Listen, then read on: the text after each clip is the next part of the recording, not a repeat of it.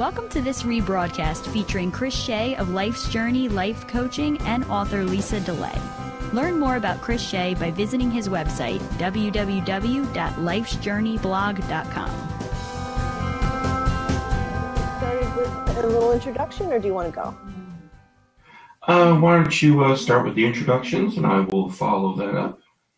Yeah, so thanks for joining us. Chris and I like to meet a couple times a month and do some live discussions. And we've kind of paired off as co-hosts because we have some really nice overlapping areas that we're both interested in terms of spirituality and just self-improvement and all kinds of things like that. Chris has focused a lot on mindfulness, and we both have podcasts, and so there's a lot of nice overlap, and we've had some fantastic discussions live and some great participation. So also, this isn't just for us to chat. If you want to participate, if you want to join in and call in, there's 2 seats available, and we're always happy to hear from people out there.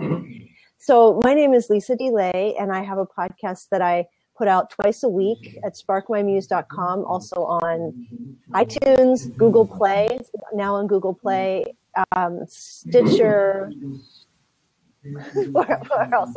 Spreaker, I don't know. That's probably it. There might be more, but that'll do.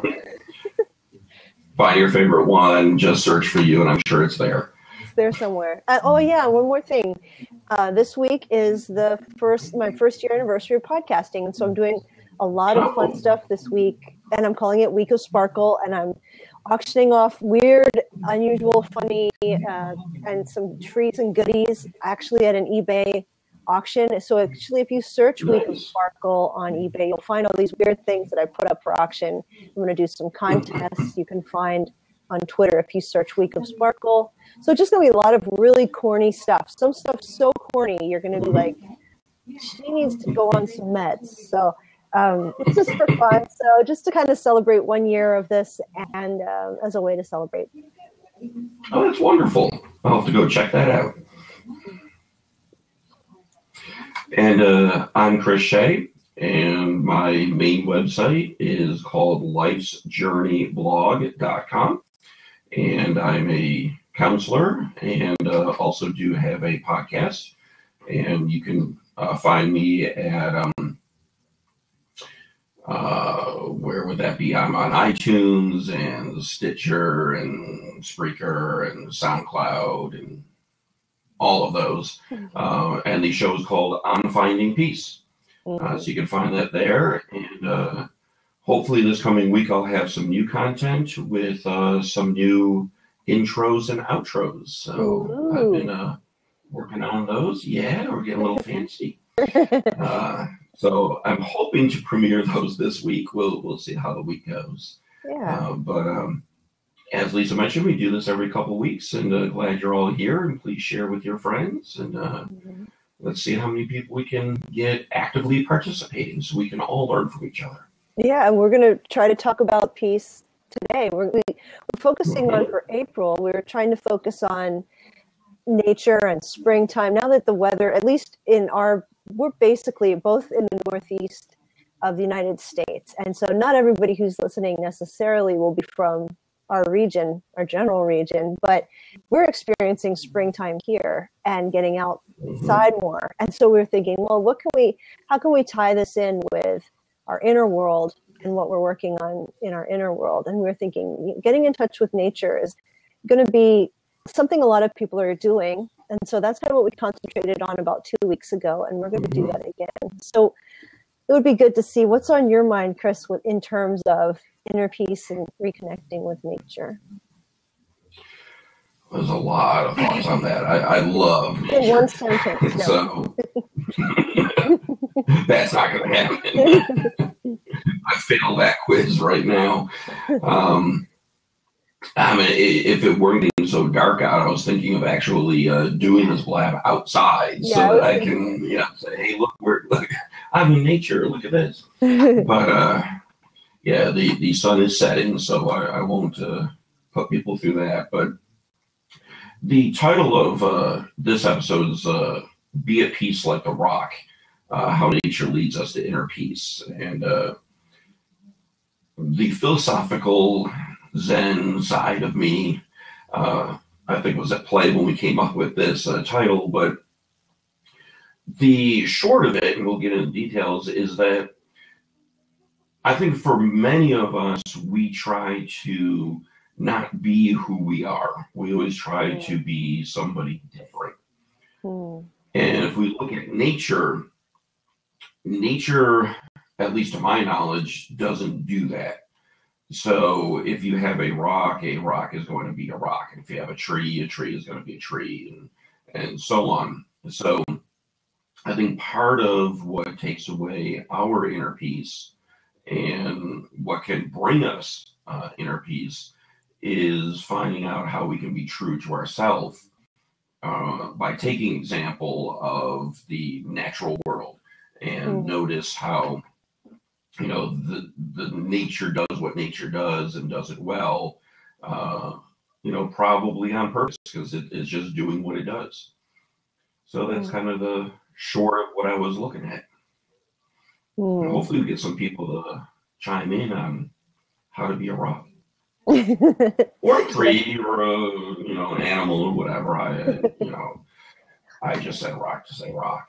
Yeah, I was thinking about that a little bit, and I, was thinking, when you put that title up, I was like, oh, tall order. I don't know, because I was listening to this other podcast, and it was awesome. I had Mike McHargue.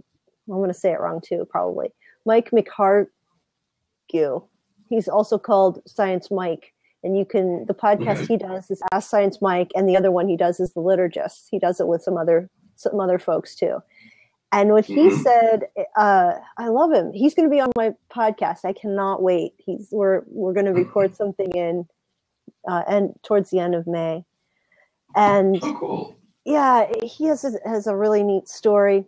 But one of the things he said on one of his podcasts was that we have a lizard brain wrapped in a monkey brain wrapped in a human brain.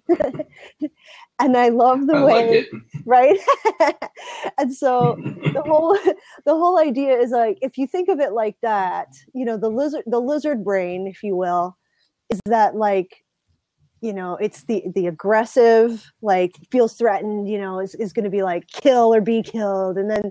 And also the let's mate right now and procreate, and also the anger or whatever, all those really raw emotions where we react instead of respond. That's the lizard, like the total primal, and later on you can control that. Some people seem to have more control than others.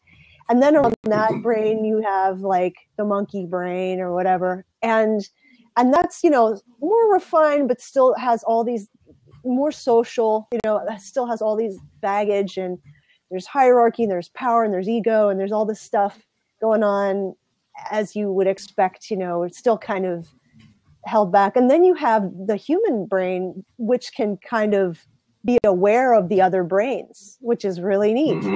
And also really troubling, because then we get anxious, and we can think about ourselves thinking, we can think about it. and that actually winds up getting us into trouble. Like, it can give us peace if we can get distance from the other chatter, but it can also, if there isn't any distance, if we're not able to chill out and think and get away from those other brains, if you will, the entanglement there, it's really hard to be human, because we think about our mortality, and we think about the future, we think about the past, and so we have all these competing, really consciousness loops going on. And monkeys don't care about art. Monkeys don't care about religion. Monkeys don't care about some of the other doing good in the world, making the world a better place. Monkeys don't give a crap about that. So we have the human aspect that. Not that I know of. I mean, I don't know. Maybe I'll get a letter. I might get a letter one day. I love your podcast, Lisa. My monkeys, my monkey family and I are doing really well now. But that's kind of was a really interesting way to put it.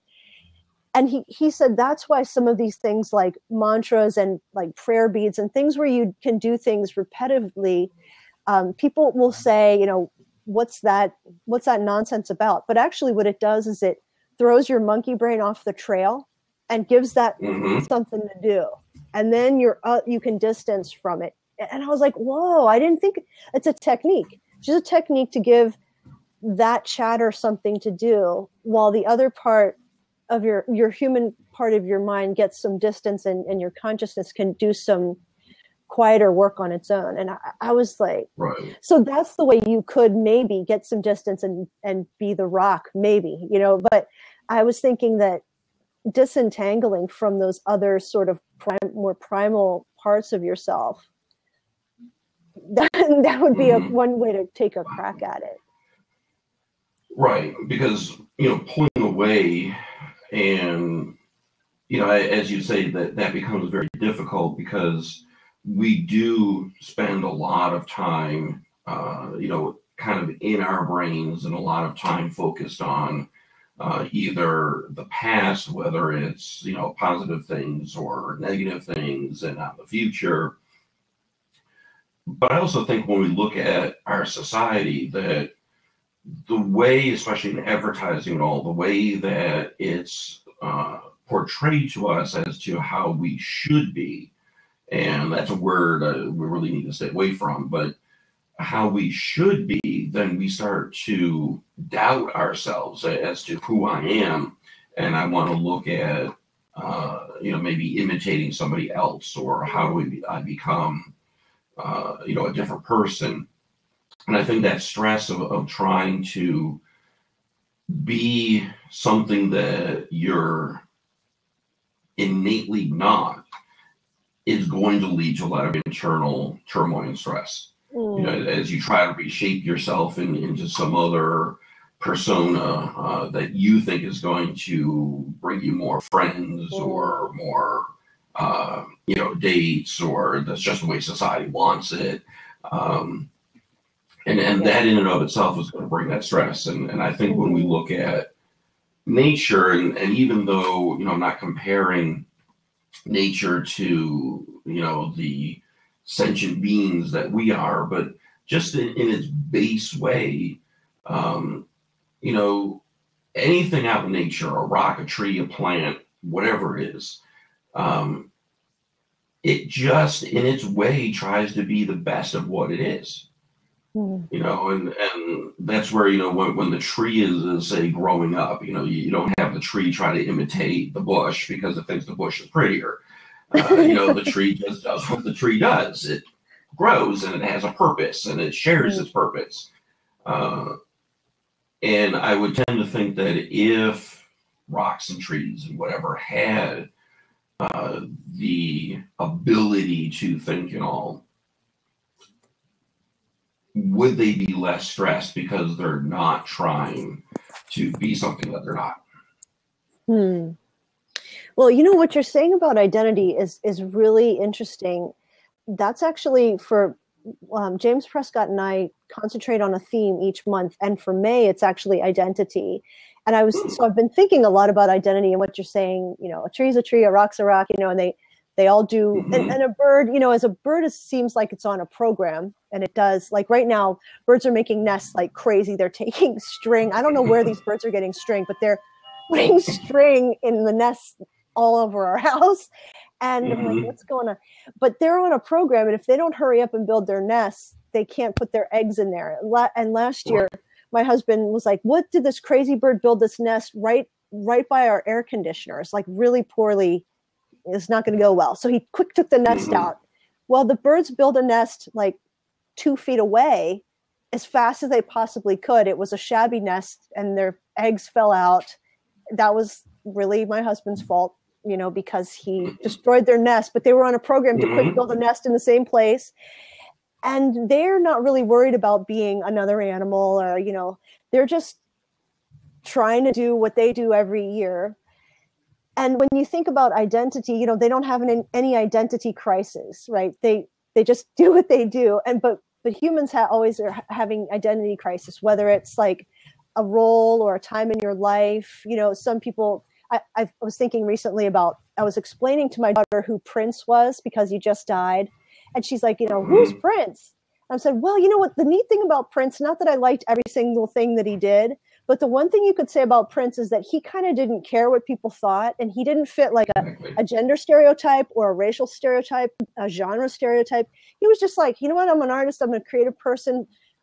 I don't care what you think about me. I'm going to just do whatever I want. And so he gave people the courage to kind of just create what you want to create, be the kind of person you want to be. If you want to change it the next year, if you want to not have a name for a couple years, you know, whatever. Be a symbol, you know. Yeah, just be a symbol, the artist formerly known.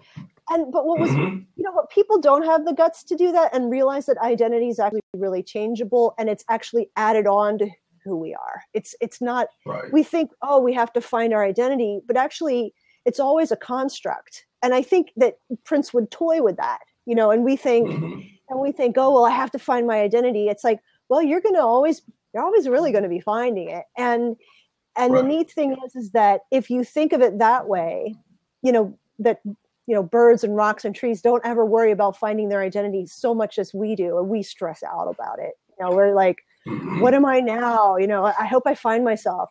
And it's just like, actually, if you just chill out, your identity will sort of find you, and you can kind of just kind of be, and you're going to always be unique because there's only one of you out there.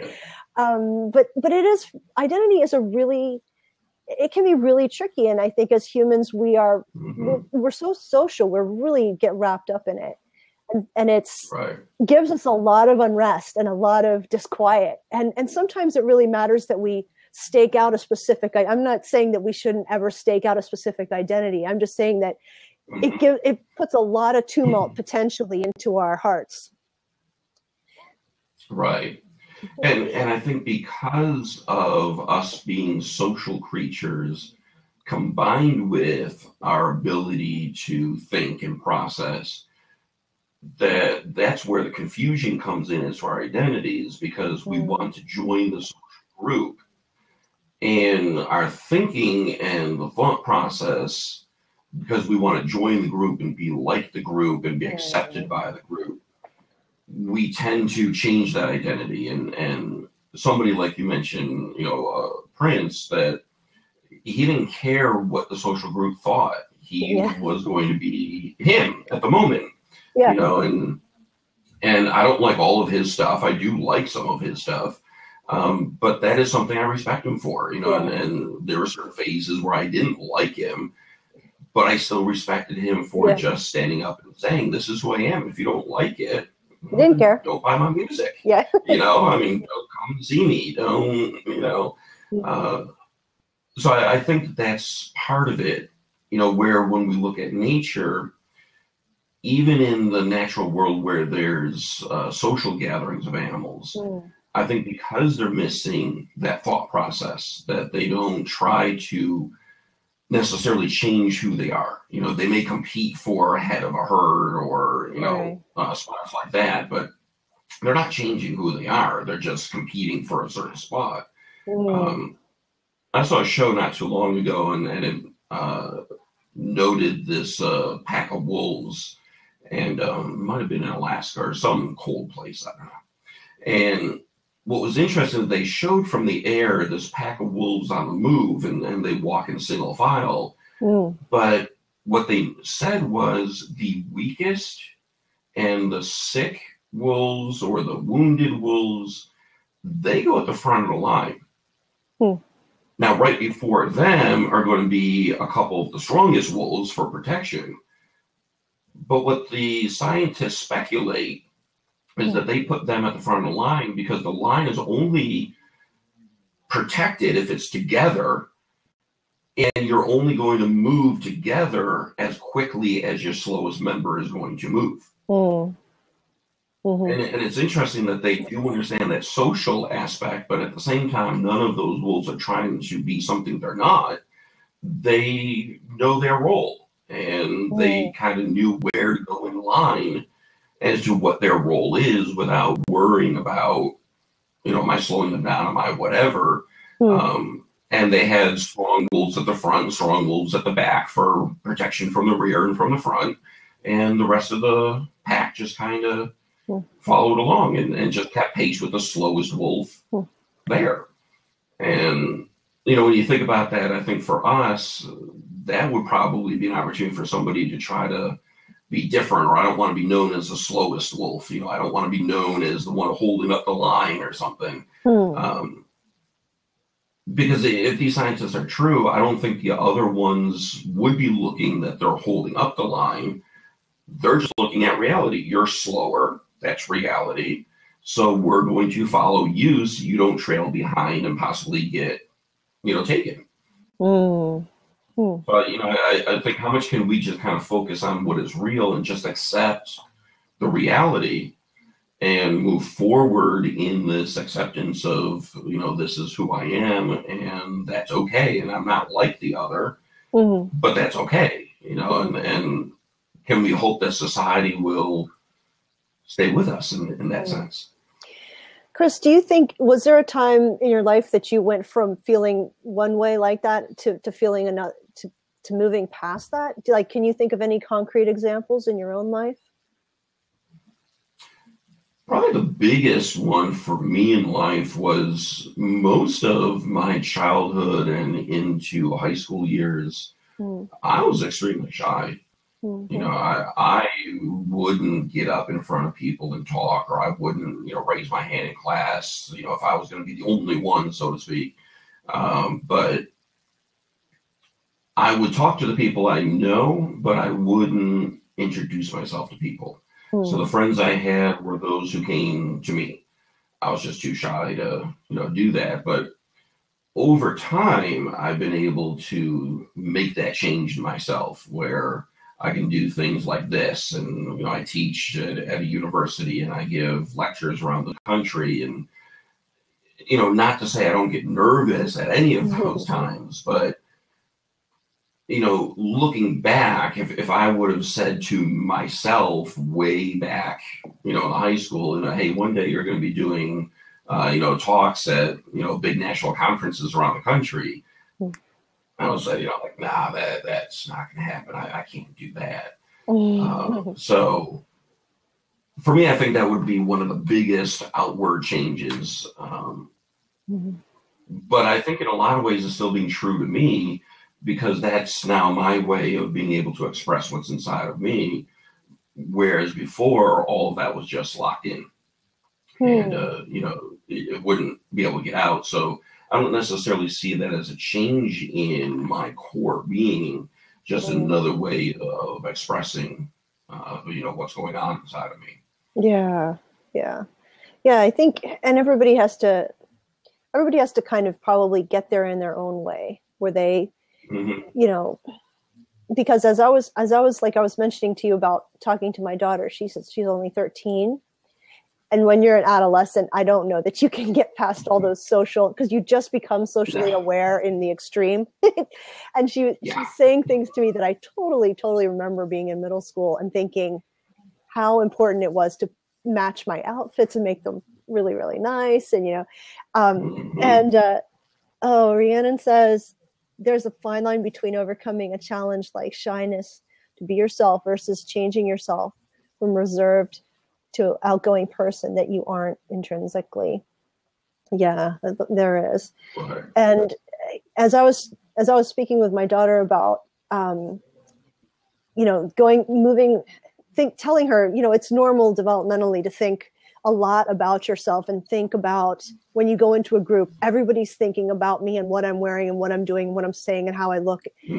And, she'll go, oh, my voice went really high a second ago. I just can't believe it. And she's just thinking. And that especially everybody her age is thinking the exact same thing. And they're actually not spending a lot of time thinking about her. And it's hard for her to realize that right now. And then, not at that age. No.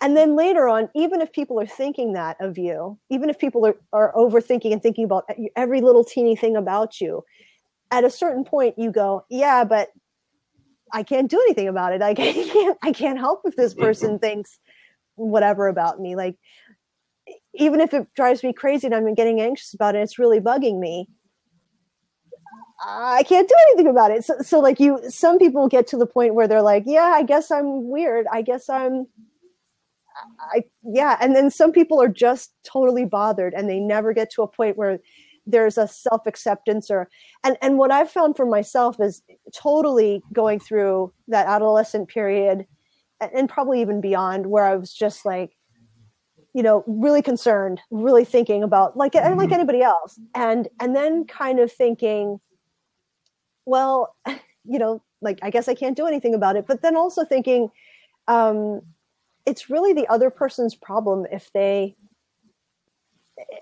reflects more about another person, what they're thinking about someone else than it does about me. Like, I'm realizing kind of like that's kind of their thing. It's not really about me. So like when people perceive something about someone else, I really, and it's, the same goes for me. Like if I'm going around and going, everybody around here is so judgmental. Well, what am I really that tells about me? That doesn't tell anything about anybody else. Do you know what I mean? So right. I'm realizing that if people think something about me, it often has a lot to do with them. And they're bringing that in. And so it's like when you kind of get back behind it, you kind of get into the brains of what's going on in another person, the psychology part of it. You can have some distance and not be as anxious and not be as self-conscious. And that plays a lot into identity then, because you can kind of release some of that anxiety. And then it goes a long way to just becoming who you really are and being comfortable in your own skin. And I thank God that happens, to me anyway, more and more as older I get. I'm like, you know what? Some people are going to like me. Some people aren't, for reasons I can't control. Oh, well, like, people who know me, I have friends that I've known since I was, 8 years old. We're still friends. Like that's normal for me. I make really good friends. And there's people who don't like me, but that's really rare. I meet people and we're friends for decades and decades and decades. And I think and if that doesn't happen, that's okay. We're going to both be okay, but usually it works out fine. And I think it's because I can see good in other people. And usually that just bounces back and it all works out because if you both come at it that way, that's how it works. If you, and I think, a part of that comes in with the different stages of our life, that we're not necessarily changing our core who we are. We may change how we react to life and how we perceive life and, all of those aspects, but we can really still be who we, in our core, who are we, and still be that person. But as we enter different life stages, there's going to be those different challenges, and opportunities, I think, for growth and improvement. And at least in my way of thinking this through, that growth and improvement sure is change, but that's not me trying to be somebody else. That's me trying to be a better me. Yeah. And when we look at nature, anything that's growing is trying to, I would assume, be the best it can be. But the tree is still the tree, whether it's the best tree or not the best tree. And I'm going to be me, whether I'm being my best or not my best. So I do think that some of that just comes, like you're saying with your daughter. Yeah, what teenager isn't worried about how they look and how they sound and what people think about them? And, that I think is part of my shyness at that period, that fear that if I say something wrong or my voice cracks or whatever it may be, then I'll be made fun of and I'll look a fool and all that. But sure, with age, that's what I found is I'm at that point now, as you're saying, I don't care. I hope people like me, but if you don't, what am I going to do about it? And because it isn't tied in with who I am anymore. And I think the more we become comfortable with ourselves, then the less we're going to care. And it's not like I'm walking around trying to be, hurtful to people, but if you don't like who I am for whatever reason it might be, then, well, you don't. And I'm not going to lose sleep over that, But I think one thing I've also noticed and over the years come to understand, most people aren't looking at me anyways. I know. I'm so worried about, how do I sound? Most people don't even know I'm around. So in a day-to-day life, you may think, oh, everybody sees, like this pimple, or everybody sees whatever. It's very don't know small. Yeah, that's what was it. Dr. Phil said something like, "People think so little of you. You won't worry. You won't worry what people think about you when you realize how little they think of you." And I think he meant, well, I guess it's a double entendre, but I think he meant people don't tend to think about you as much as you think about yourself in comparison. You think about yourself this much, right. People think about you, a teeny weeny bit, And so really the amount of time you're spending on what people think of you, so out of proportion what time people are spending thinking about you. They'll give you a passing thought once in a while, but that time is so wasted that you could channel it into creative projects, or you could channel it into helping other people, or bettering yourself, all kinds of things.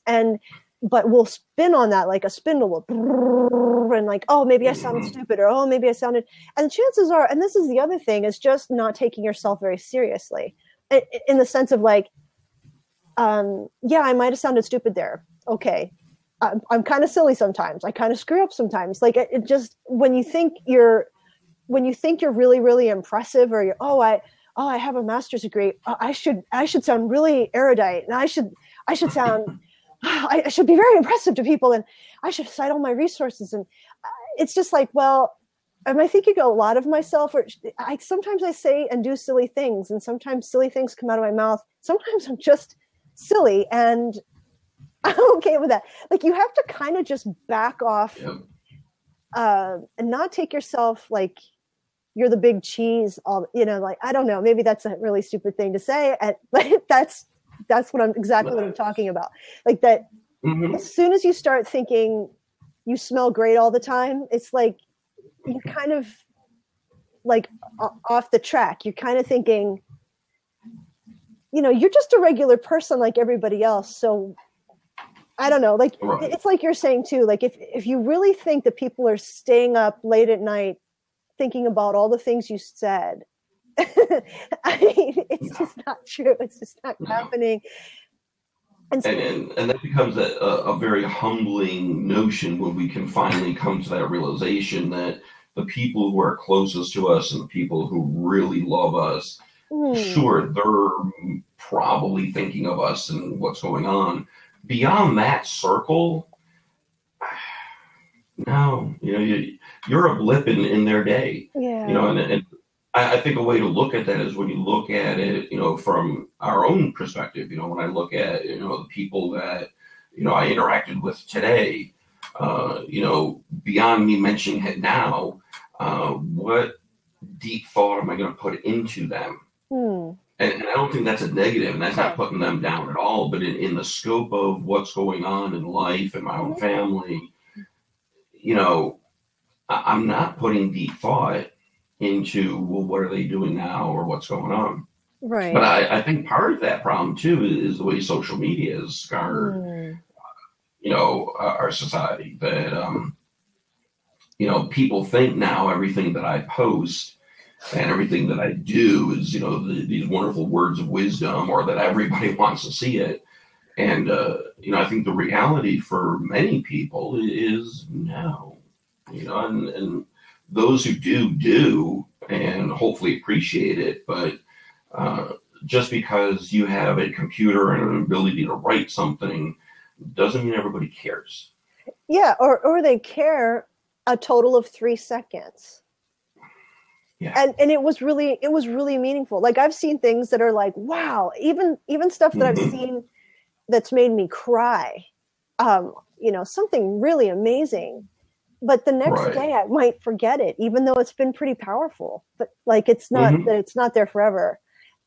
And just realizing the fleeting nature, even of people you really.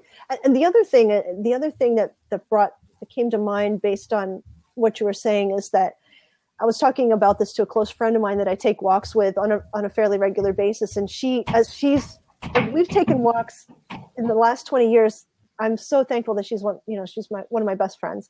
And she's come to a point where, as I have too, but it's really been powerful for her, where she has realized who she should impress in a way. Like, she's been worried about impressing the wrong people. The people who are closest to her in a way haven't mattered as much as impressing the people she kind of doesn't know. Right. Do you know what I mean? Like, I hope this person that treated me bad over here, that kind of doesn't know me, thinks I'm pretty awesome, but my own family members, I'm not going to pay as much attention to them, or whatever the case may be. That's just an example, but like a random example. But I was like, wow, yeah, that's true. Like, who am I caring?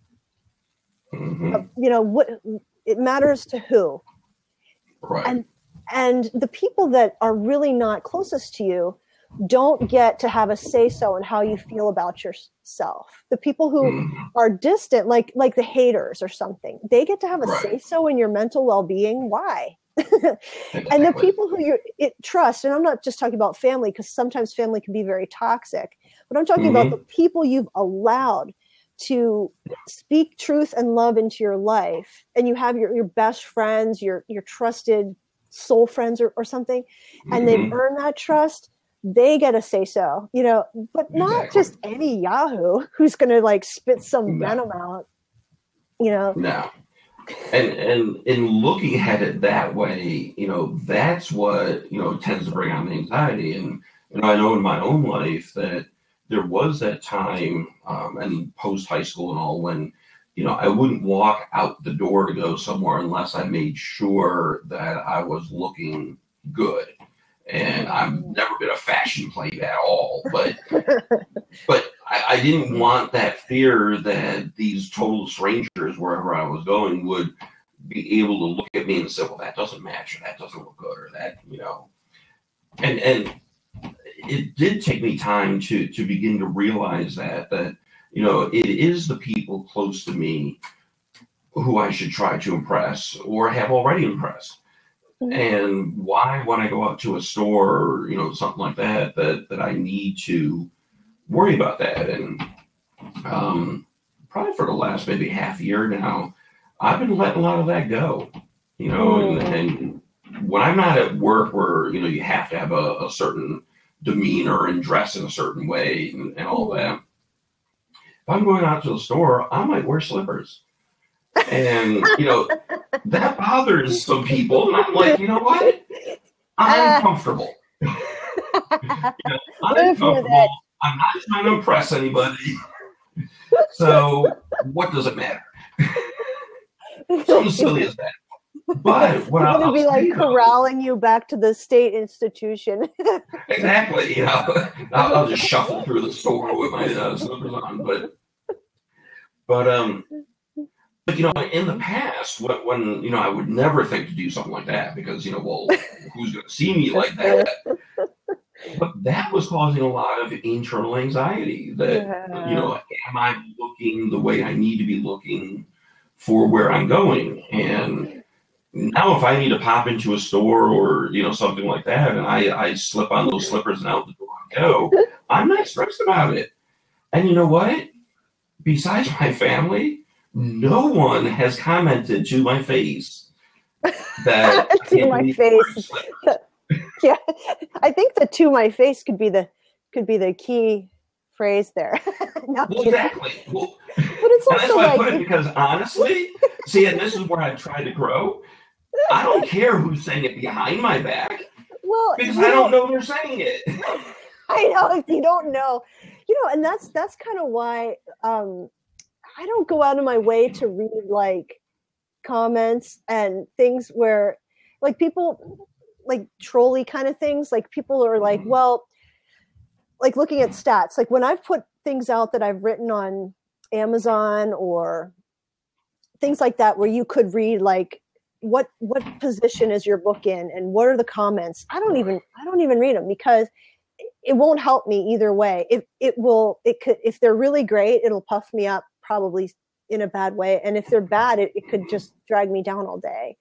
Do I really need that? Like, it's also like, listening to really, really horrifying news on, like, I want to know what's happening in the world, but a short headline will tell me that as much as a 10-minute in-depth horrendous story. And sometimes I need a low information diet if I'm working on a project or I really need my creative energies put somewhere. I don't need them dragged down with like, and this baby washed up on shore and here's all the intricate details. I would get so hijacked because, I mean, talk about your muse leaving. That's what happens to me anyway. I just don't have that kind of focus. I need to shut out stuff, you know, so I don't, I still know what's happening in the world in general, but I'm not going to go, you know, just, I don't need all that extra stuff. I don't need all the extra voices and I don't need all the extra stuff. So I think there's something to be said for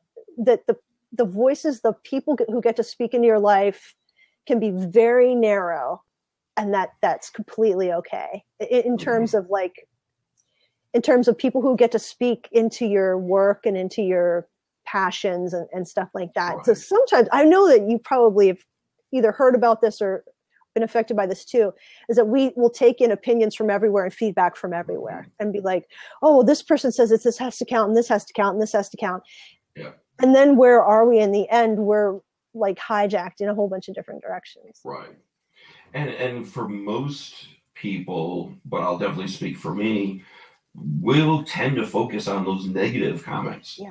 So, you know, if I'm looking at all the comments I may receive from people, and let's say many of them are positive, and you get a couple who are, you know, just really shooting it down, that's where I'm going to focus. You know, when the reality is, you know, the vast majority of people really liked it, but I'm focusing on those who didn't and thinking, well, how can I change it? How can I modify what I'm doing? How can, you know, what, the minority that didn't like it when the majority did, and if I change it, that majority might say, well, what just happened? Yeah, you know, yeah. But like I say, though, the people that we trust in our lives, you know, those are the ones that we really should look at, you know, and like, you know, I can ask family, you know, I mean, how does, like, say, this graphic look, or, you know, how did this sound, or, you know, and then honestly, you know, what do I need to do? Because they'll let me know. And family, you know, so you'll trust her, you know, but yeah, to bring in everything, I think it is overload. I don't think we're meant to have this 24-hour worldwide news coming into our brains. You know, I just think that we're not geared for that. You know, we, I believe, as social creatures, are geared more like we were, you know, way back in the early days of tribes. You know, I need to focus on my tribe. I need to focus on, you know, this grouping of people that I can help and protect and, you know, enjoy life with and all that. But once we start hearing of every tribe and all their problems, I just don't know if we can handle all that. Yeah.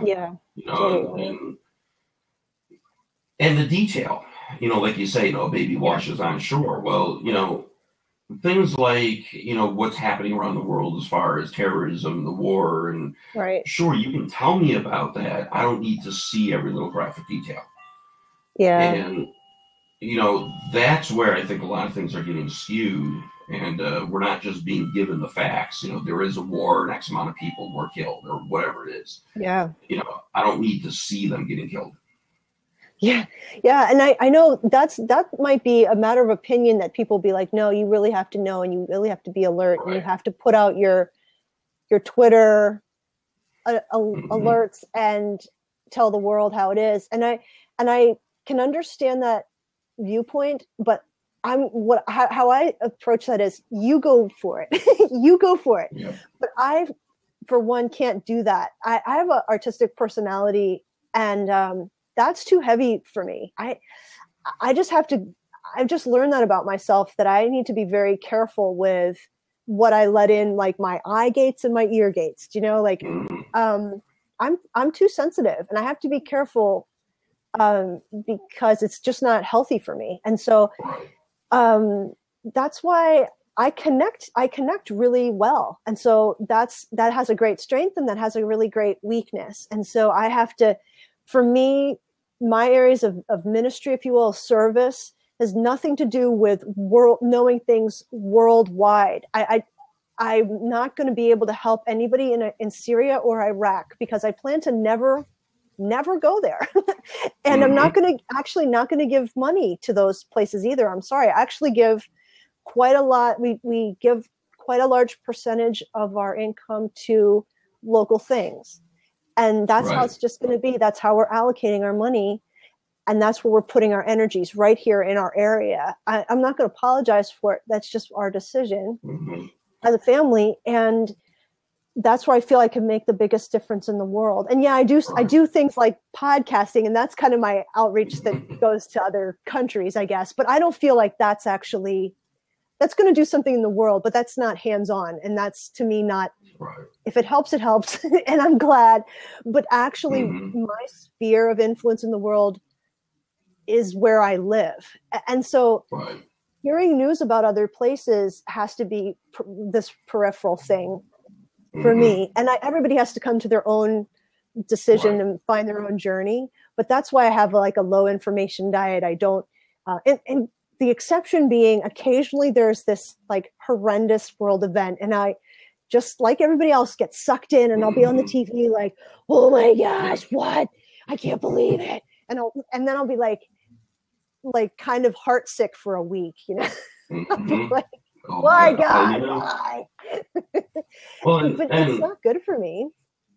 Well, and I don't think it's good for many people. And, you know, when you focus on this, I don't think, and I know definitely for myself, and I don't think you are either, Lisa, you know, saying that we're not a world community, and it's not that we don't care for others, but we do have to understand limitations, you know, that not all of us can save everybody in the world, and that's not our calling.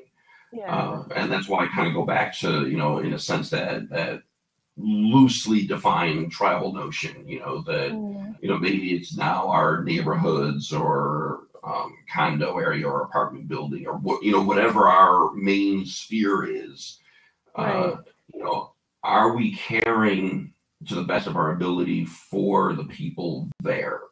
You know, are we in our communities present to the people who need that?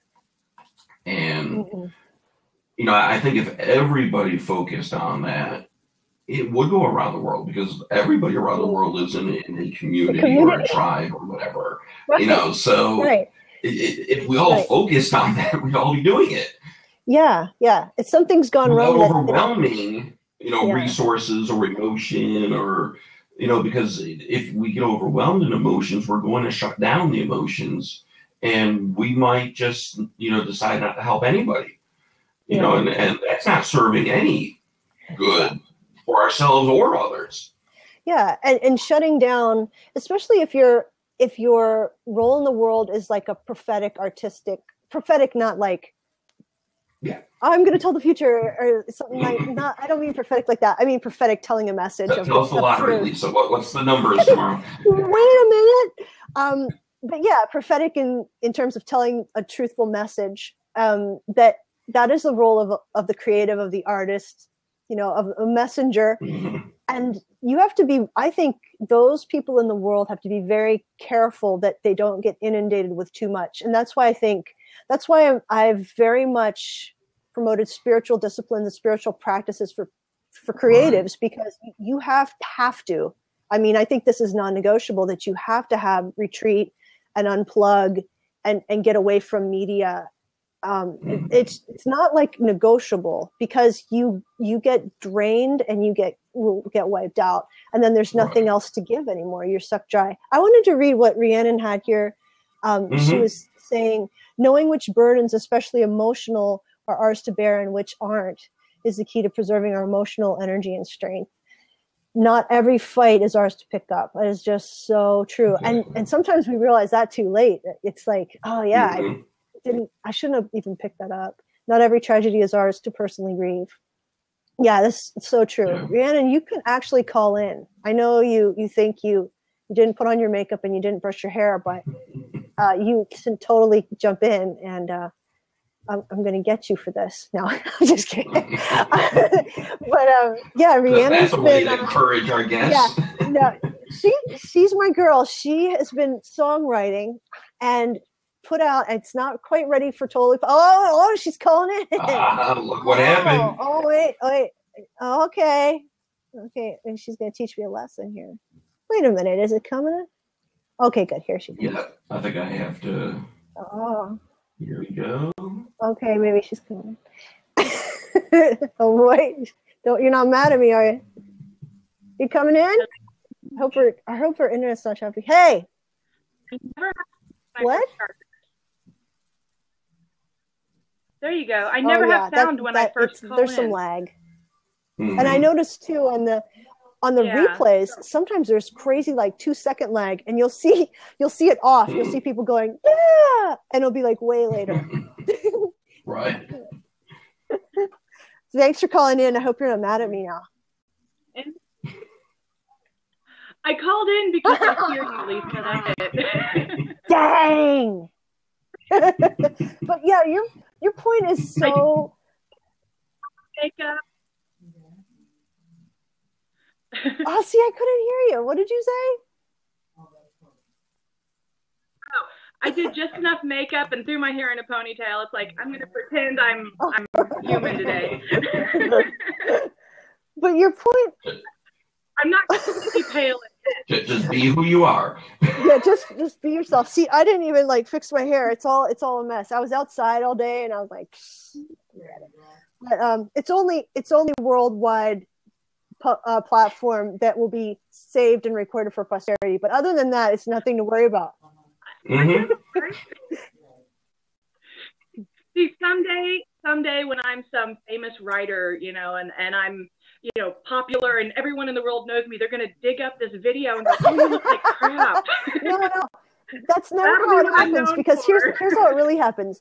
When you see stuff of yourself, you're like, you'll be like 5 years ago, 10 years ago, I was so young then. That's how it always happens. I was so young. I look so young. It'll be one of those shows, where were they, in their younger years? Oh, yeah. I've never been young. No. No, really. I was an adult all of my childhood. I was super shy. I was a perfectionist. I just had to be this adult, mature person to impress everyone. And so I was so much older than my childhood should have been. And then I become an adult, and I hit about 20, and I try to revert, but I just couldn't get it. Then I hit my mid-30s, and it's like, let's be a child again. I didn't get to have it the first time. Let's just be a complete idiot all the time. And I don't know. Some days I do it well. Some days I fail. Sounds like all of us. Yeah, you're never too old to be a kid. No. But to your point, Rhiannon, about not picking up burdens that aren't ours, that's so true. How do you know when they aren't, though? I guess that's kind of my big question, is that, like, how do you know before it's too late? For me, I had I don't know, this is probably going to sound kind of weird because a lot of people don't understand it. I feed off of emotional energy. I can sometimes meet someone and just know, no, I don't like this person. It's not always something I can identify, but some people call it an empath or whatever. And I distanced myself from people so much for so long because they just exhausted me. And whatever energy feeling was overwhelming to me, because I took on all of their burdens, all their celebrations, and I had no identity of my own for what I really thought and felt. I just felt what everyone else felt. And over the last several years, I've learned to kind of pick and choose. Like, okay, I can get close to this issue. I need distance from this one. And I just can't let myself be guilty when everyone's like, oh, you should be crying because this tragedy thing happened. And you should I can't feel guilty for if it doesn't affect me or if it does. I have to sort of preserve my own peace and my own energy. Yeah. So my mother is a huge animal advocate on Facebook. She's always trying to get some animal adopted or sharing this charity that's doing some work. And for a while I did that too. And then it just got to be too much for me. I couldn't write because I was so bogged down by all of that energy. And so it's like, okay, that's her battle. I have to walk away. And I've successfully done it. I still care, but it's in the back of my mind, you know, like I said, an information bag. I can expose myself to so much before I move on with what I know I have to be. I can't help but be passionate about.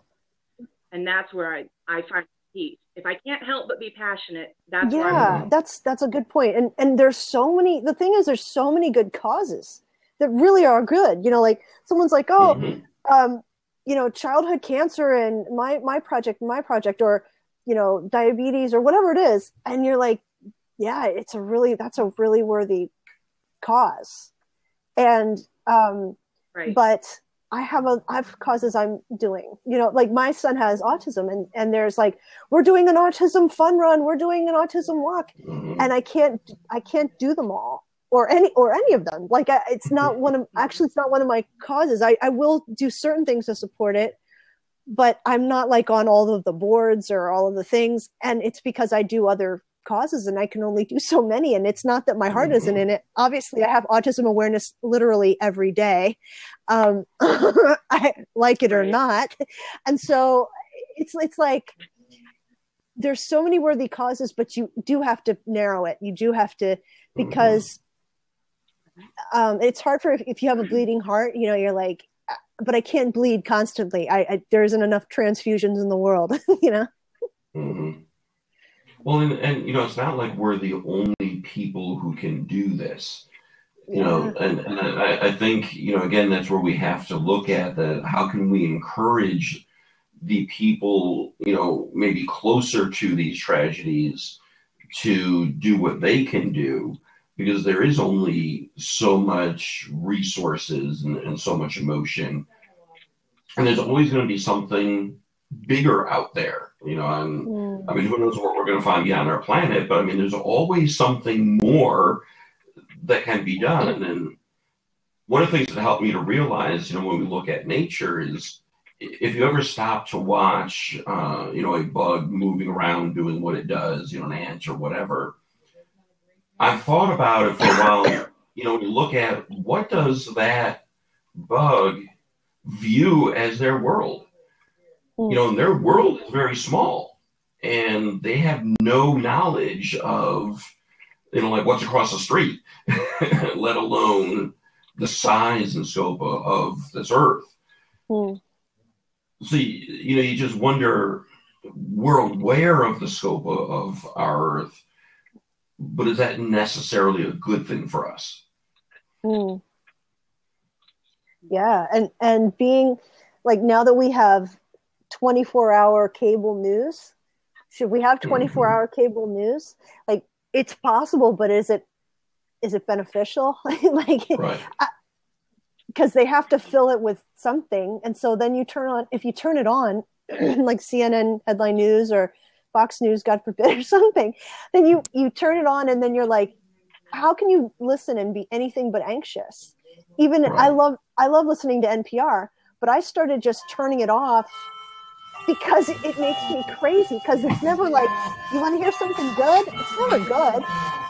No. It'll be something like, and you know, there's going to be this kind of fraud or there's this horrendous thing. And even if it's good journalism, it's like, you know, there goes 15 more minutes of anxiety producing news. Basically. Right. And that's, you know, and that's what I like with what you had said, Rhiannon, about, you know, not feeling guilty about that. You know, that I think that becomes that hard step for, you know, many people that, you know, if I don't give to all of these different charities, then, you know, I'm worthless. And, you know, people are going to think I don't care or, you know, something like that. And so I think part of that key is that awareness. How do I, you know, feel comfortable with who I am and what my abilities are without feeling guilty for what I'm not able to do. Yeah, exactly. There was something I thought of earlier when you were talking. It's like, okay, so if a tree is growing, wherever it's growing, everything it has to do in its life has to happen right there. Okay, so it shelters birds, it provides food, the leaves fall and decompose, and that provides nutrients for the soil to then further supply for the tree.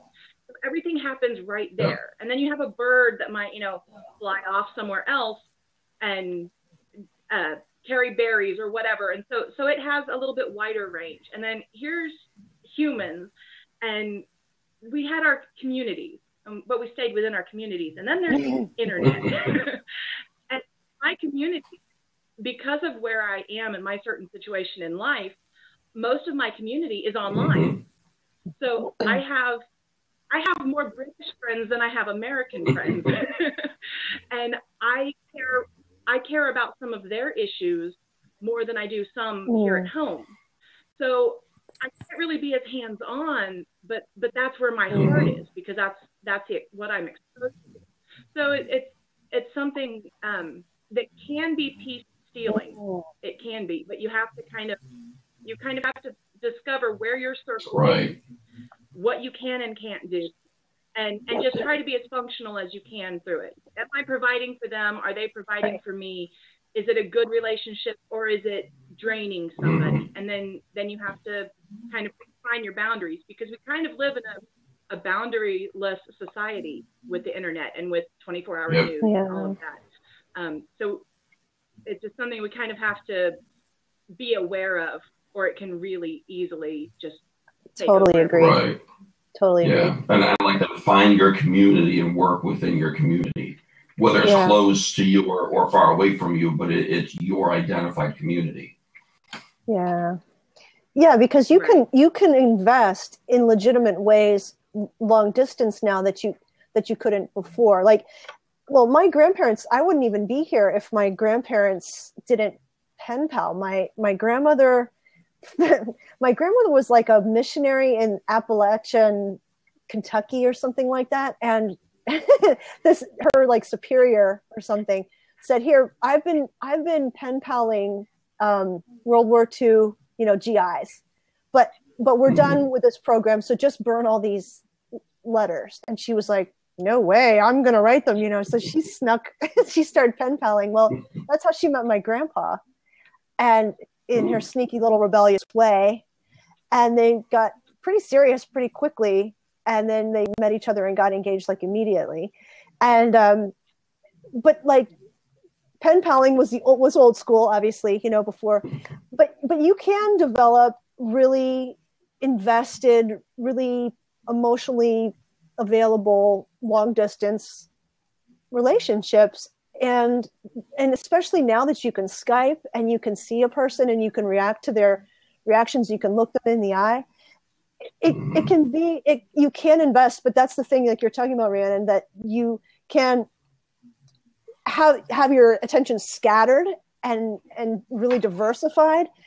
But the challenge is to like hone them into your inner circle and to your tribe, to your small group of people that you're actually investing your real self, not just your best self, but like the whole you or whatever. Because the other thing is that we can also hide behind screens, and it's actually not as close to real life maybe as it would be in person. But I think it can be completely legitimate relationships and friendships that we have.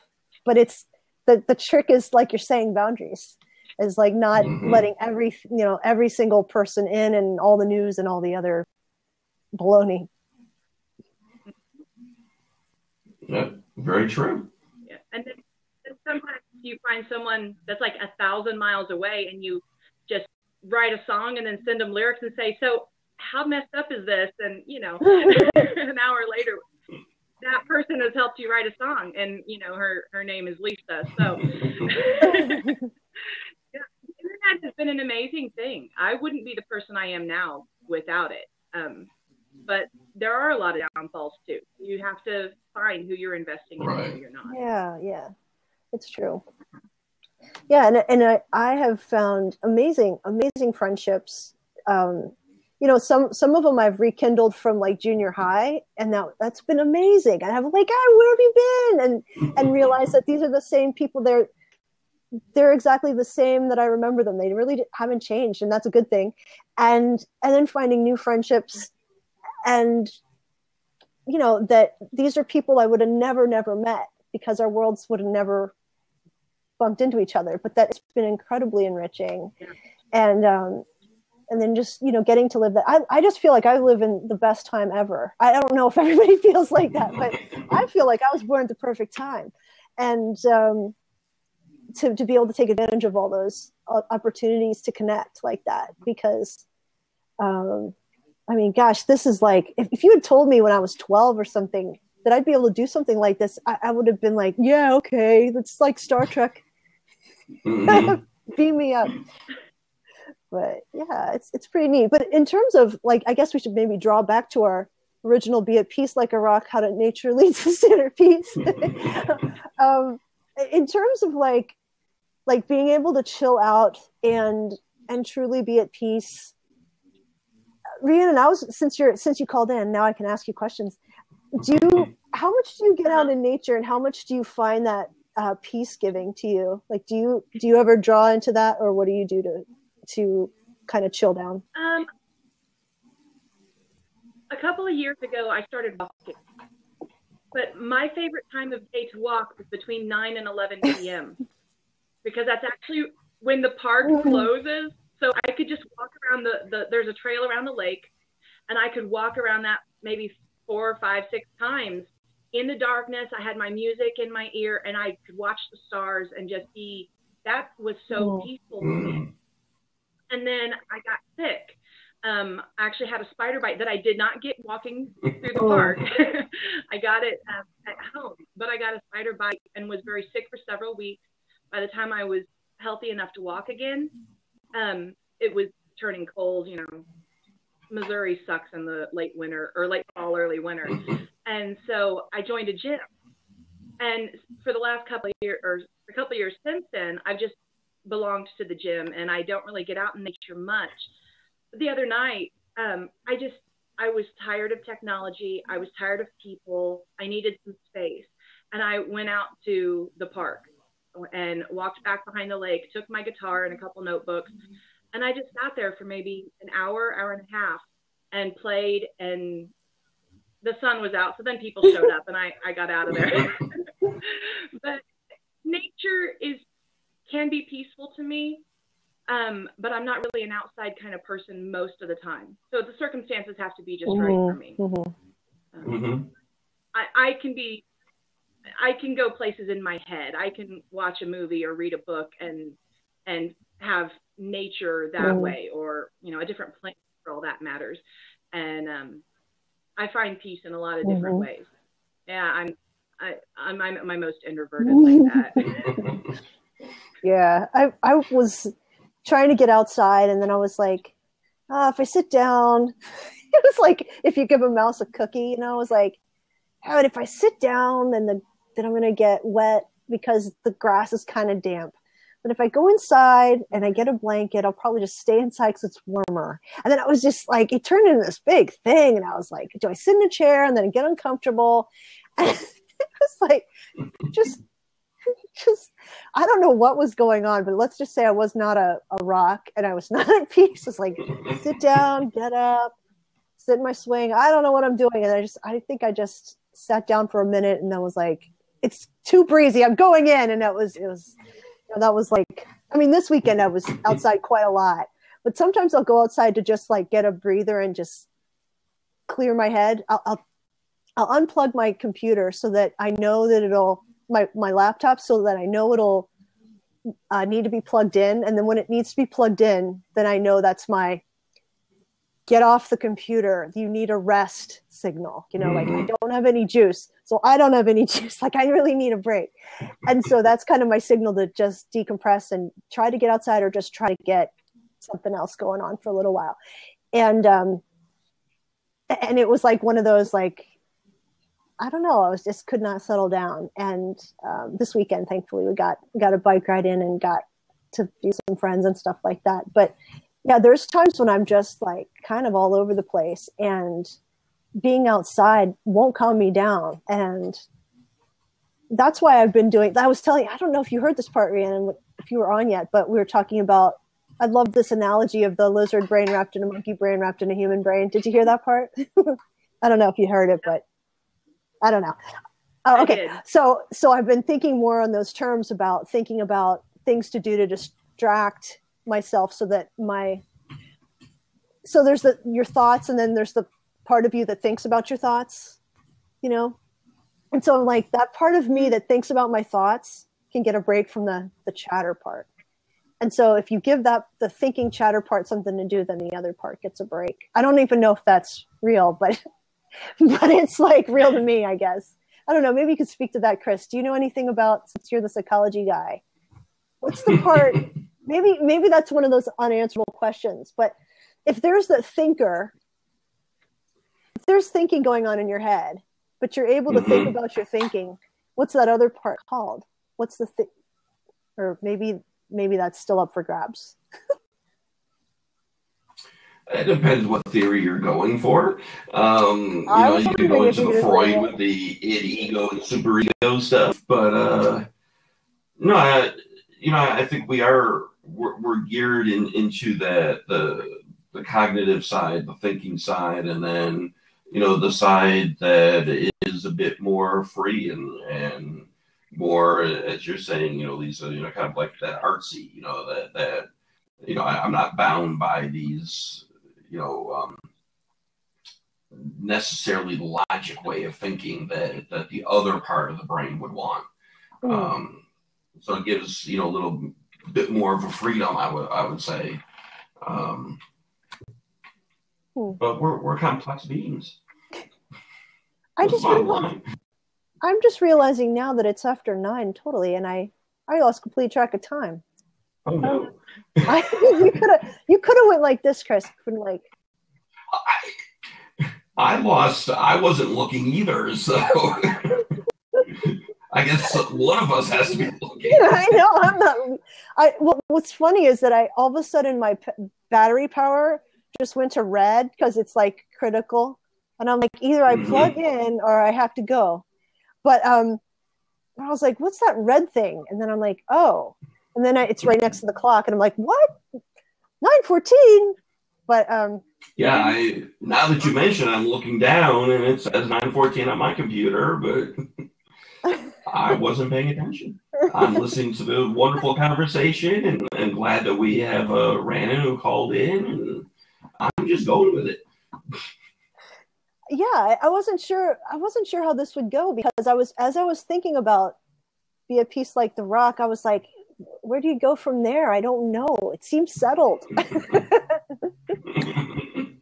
Oh, it's never settled with our conversations. Yeah, it can go anywhere. But yeah, so next month we should take a vote. Maybe we should ask people what we should talk about. But if you have any ideas, yeah, if you have any ideas about a topic for May, we'll try to get together on Sundays still, if you think that's good, Chris. No, that works perfect for me. So, if that's where people would like us, that's good with me. So tentatively, anyway, we could do 2 Sundays in May, maybe the 2nd and the 4th Sunday. We'll have to check for sure, because now that it's getting warmer out and it's getting nicer out, then it's like, I'm not sure, like, scheduling this, but hopefully we can meet at least once a month, but hopefully twice. And we'll figure something out. See what we do. Yeah, we'll do it. Hopefully Sundays at 8 Eastern. And this was really fun. And Mother's Day. Oh, it's Mother's Day? Sunday is Mother's Day. The 8th. According to my grandmother. Yeah, that would be bad. That would be bad. Probably bad. Yeah. Sorry, kids. I got a hard thing to do. Yeah. Oh, sorry, Mom. Probably bad. We don't want to take off the mothers who will listen to us. And yeah, we'll have to look careful. But we'll figure some dates. There are 5 Sundays in May, though, so 3 and 5 work. Ooh. Scheduling. Ooh, I like this. I think we're creating a staff here. Okay, I will send you an invoice for my hourly rate. Oh, that was quick. Yeah, really. Really quick. I'm joking about staff, and I'm getting an email now with an invoice on it. I just got an invoice in my email box just now. Rhiannon. What? That's crazy. That must be in euros. That can't be American. That's euros. That's. Oh, it's sterling. It's pounds sterling. But I do like, Lisa, your idea that maybe if we can get people to, contact us about topics, find us on Twitter or, go to our websites or whatever. And, I know we can always come up with something, but it would be nice to hear from listeners as to what might interest them. Mm-hmm. Yeah, yeah, it would. I don't know. We could. Yeah, it could be anything, I guess. Then it could get really juicy. Exactly. Yeah, boy, gosh, I didn't even think about that. But sounds good. Well, we'll keep. So if you're listening to this now, we still have people listening. So thank you so much for hanging. We haven't lost anybody yet. So. Unless everybody's fallen asleep at their computers or their phones. That's possible, but nobody's logged off yet. So. No, I know. Thank you, everybody, so much. But keep an eye out on our Twitter feed. So I'm at Lisa Delay. You might know that already. And Chris, yours is different, isn't it, from what it is here, or is that the same? Yeah, unfortunately, I'm putting it, typing it now, but unfortunately for Twitter, it's Lifejourney blog, no S in it. Where the rest of my social media is always Lifesjourney blog, but that was taken on Twitter. So yeah, so you can keep a lookout. Everything but this. So yeah, you can keep a lookout. Either way, we should probably just hashtag some. If we have a hashtag, if we had a good hashtag, we just could hashtag that every month and then be out there. We'll have Does our new staff member have an idea about a hashtag? Right on, put her on the spot. Exactly. Go. Creative hashtag now. No, but we'll put out Twitter stuff about it. What? What? I said I have nothing. Nothing. That's a long hashtag. It's I have nothing hashtag. But, so we'll put stuff out on the Twitters, and then you can join us up in May, up with us in May. And if you have ideas till then, put them out. So my specialties are, so Chris, your specialties are counseling, addiction, philosophy, spirituality, rocks, inner peace, mindfulness. You're just being meditation. I have to plug in. Hang on. I'm seriously going to lose all my juice in a second. I'm on 2% or something. Okay. Not good. Well, I'm glad you did that quick because, dancing wasn't going to work for me. So. Oh, yeah. Oh, gosh. Don't go south on me, Chris. We're almost done. Let's let dinner show. I'll put my slippers on. We're going to start shuffling out of here. Oh, gosh. See what happens at 9:20 on the East Coast? After hours party here. Yeah, and my sort of, I wouldn't say specialties, but some of the things I'm kind of playing around with now are, well, I'm kind of a spiritual formation person with spiritual practices, spiritual disciplines, and I've really been toying around with a lot of deconstruction stuff right now, like deconstruction, reconstruction, and those are going to be, the guys from the Deconstructionist podcast are actually going to be my guests next Friday, and they are hilarious. Oh my gosh. This is my favorite quote. I'm going to tweet this out later for everybody to kind of, bring them in to listen to the show. This is Adam Nerlock and John Williamson. Adam Nerlock goes, "The church has become like a big basket of puppies, all licking each other.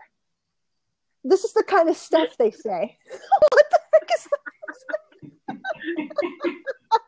I was like, listen for more. I was like, Adam, stay off the crack. Okay, enough of that. I was like, what the? I just like had to back away from the mic and just laugh and laugh and laugh because he's hilarious. It's like he's on methamphetamine. I don't know. I don't know what's going on with him. They're just so funny and so enthusiastic, and they're just so much fun. But the whole idea of like deconstruction and reconstruction, because once you have outside influences into your belief systems, then you have to question what you've believed or what you've known. Doesn't mean you throw everything out, but you have to assess. And I think if you don't, you're either, you're kind of lying to yourself or you're shutting things out. And that's kind of part of, I think, attaining wisdom and attaining maturity, is that you have a critical eye and you have some amount of skepticism about what you know and what comes in too. So what comes in that's new, and just that we don't want to stop ever thinking. I think that's kind of what can happen. Like, I know growing up, thinking was kind of discouraged. You just believe the party line, do not ask too many questions, and just go along your merry way. And I remember saying this one thing. I remember exactly where I was. I was in the back seat of a car. We were going somewhere, and I said something like to these two people who were like, they were dating or engaged or something at the time, like an older brother and sister to me. I just adored these two. And I said, in the Bible, I'm like 16 or something. I'm like, in the Bible, the snake starts talking to Eve and says, and I'm like, and the snake's talking, and did snakes really talk? Is that how it went down? And I'm just finding that really hard to believe. And I wasn't doubting the Bible. I was just asking a question. But they're like, well, you know what? If you don't believe that snakes talks, then what else are you not going to believe in the Bible? Yeah, you have to believe that. I was like, and right there, it was like a domino effect started happening in my brain. And I was like, I have to believe that snakes talked, or I have to throw out everything in the Bible. It was just like one of those like crazy, like, this is insane. I remember just thinking like, really? Like, if I don't believe that snakes didn't talk, like, what? And I remember just thinking, that's what I have to believe to be in this club, this particular sect, this small. And I'm like, maybe it could be something else. Maybe it could be, like, there could be 100 answers I could have gotten, and they could have all been wrong too. Like, but it could be like, well, it could be this, it could be that, it could be this.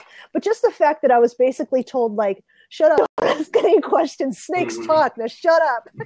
I was kind of like, I was so out, but I love these two so much, and I still talk to them, I still love them, but I was so dissatisfied with that answer. It was the shut your brain off and don't ask too many questions answer, kind of in a nice way, but that was basically what they were telling me.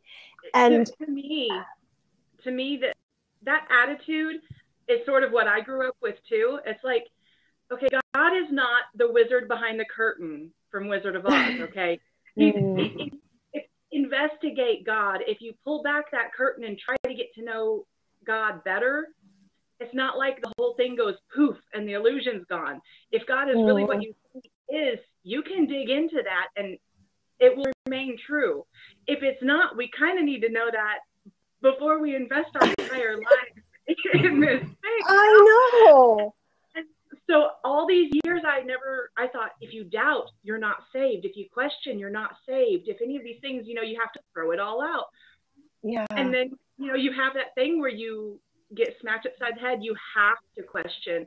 And then you go, oh, this means deeper faith and more beauty. And I get to understand so much beyond what I thought possible. Had I never questioned, had I never wondered.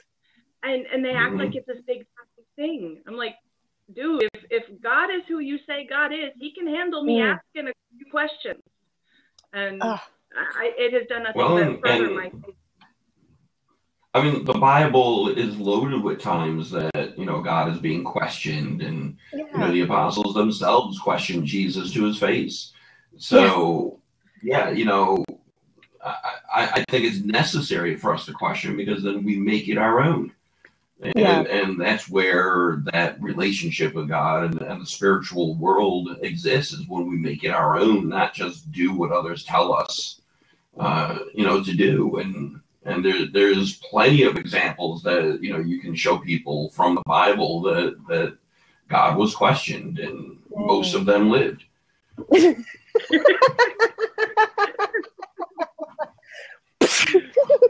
Shut up, stop asking questions. But maybe that should be well, they were, pillars of salt and all, but, She didn't question. She was just like, my house!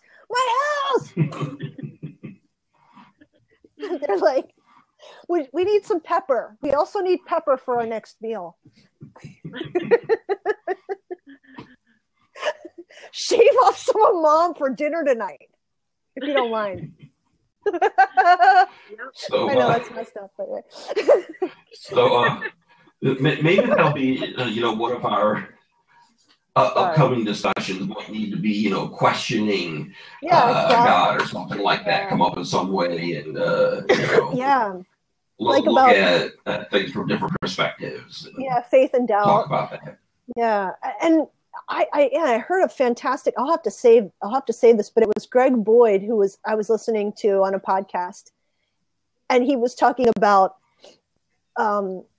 belief and certainty versus covenant, and how contract versus covenant. And it was so good, and it makes you able to relax within your faith walk, because you don't have to think about things as contractual, like if I do this and do this, then I'm on the outs, and I have to be certain about all these things. But covenant just means all you're doing is promising to walk in the same direction for your whole life. And doubt is not just fine, but expected. It's part of it. It's totally part of it. It's just walking in the same direction, and you're just promising to do that. That's it. And then it's comparable with marriage then. So marriage isn't contract. I mean, it can be a contract, but marriage is a covenant where you're saying, we're going to walk the same way the whole time.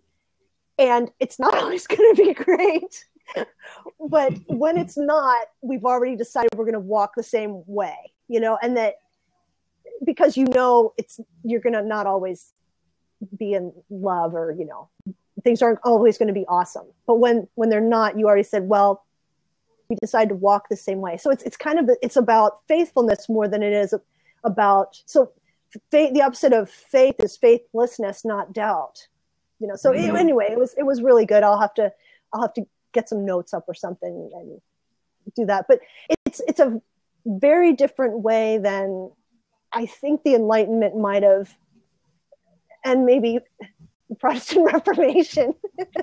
I don't know. Well, I don't know. So you have it up on us there, Chris. But in terms of science is about certainty and proving things, and so then it just bleeds over into religion and faith and all that stuff too. But it didn't always. It's not like it always worked like that. Anyway, that's true. I should stop. And this is where else. See, this is why I think we have the ability for a whole blab and then some just on this topic. We need to figure out a good title and see how we can make this happen. We'll go back and forth a little bit and mull it over and get some dates down and then shoot them out. All right, everybody. Good. Well, thank you, everybody, for sticking with us. This week of Sparkle's already gone to my head, so I'm out of control. So, thank you. And thank you for being our lovely guest tonight, Rhiannon. Thank you. Yes, thank you. All right. So, thank you, everybody, for being here, and wish everybody a good night, and we'll start posting when our next blab is. All right. Good night, everybody. Bye. Good night. Thank you for listening to this episode with Chris Shea. Learn more about Chris Shea by visiting his website, www.lifesjourneyblog.com.